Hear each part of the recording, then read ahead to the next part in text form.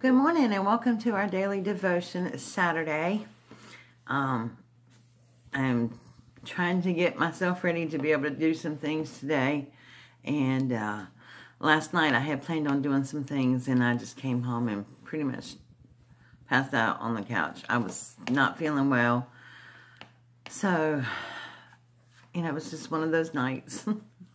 But today, before I get to our actual devotion, there's another little scripture in here before you get to the devotion for the day, and it's from Proverbs.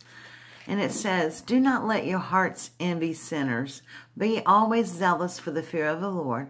There is surely a future hope for you, and your hope will not be cut off."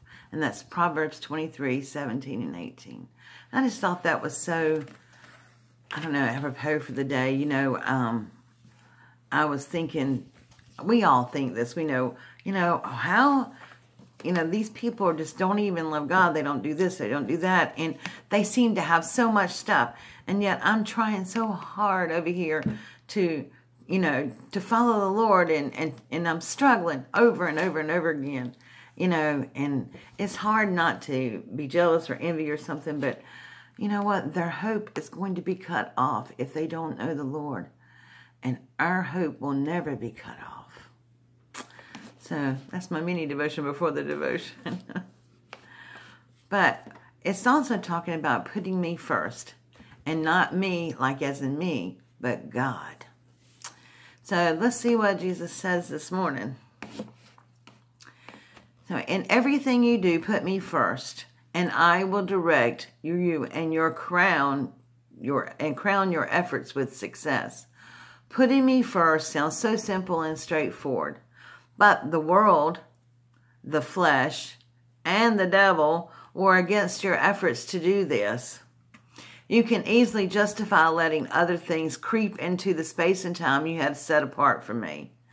If this happens only occasionally, it's just part of being human. However, if you see it becoming a pattern in your life, watch out. Your priorities may have been gradually shifting until I am no longer your first love. Putting me first is not an arbitrary rule. It is the way to live vibrantly and joyfully close to me.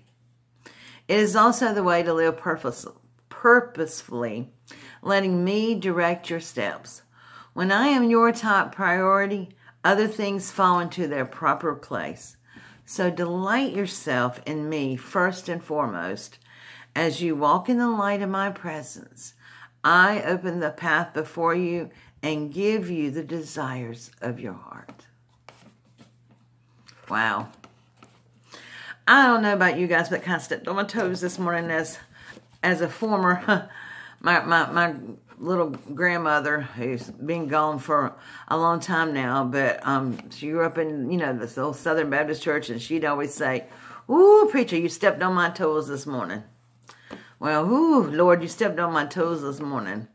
Because sometimes, I'm getting ready in the morning to do our daily devotion and stuff, and yeah, I want to try to get, clothes on first and stuff like that, but, sometimes things just creep in the way of me doing this.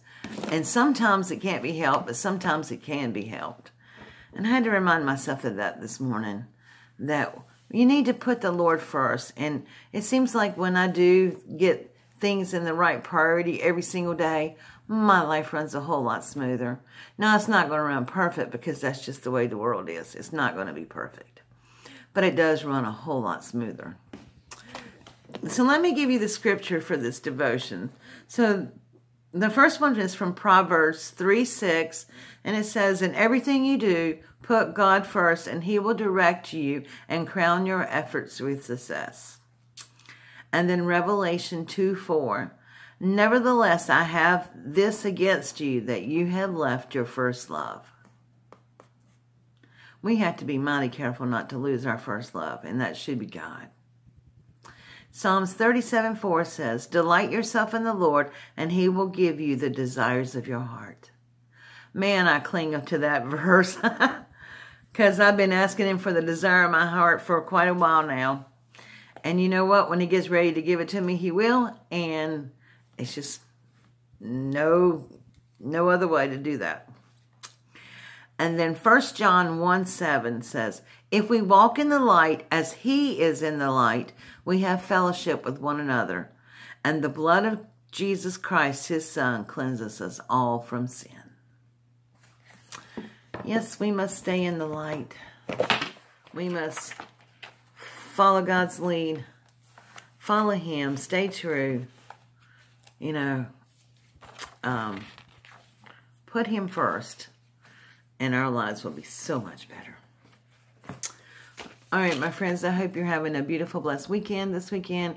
I will be back in just a few minutes. I was going to draw a winner for my little giveaway from the Dollar Tree haul I did a couple weeks ago, and it was supposed to come out with my keto living yesterday, and like I said, I just, yeah, I didn't feel well, and I didn't get it done. So I'll be back with that in just a few minutes, and I'll see you all again tomorrow morning for another daily devotion. God bless. Love you all. Bye.